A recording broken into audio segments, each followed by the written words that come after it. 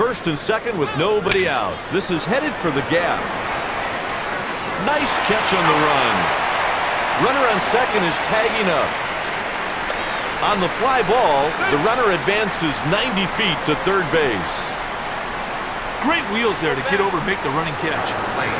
Barry Bonds has been nothing short of an on-base machine for 3 straight seasons, and that's on top of his legendary hitting prowess. Partner, it's like no matter what he does at the plate, he'll find his way onto the base paths. Heck, he should play this whole season without a bat. I bet he'd still be really good.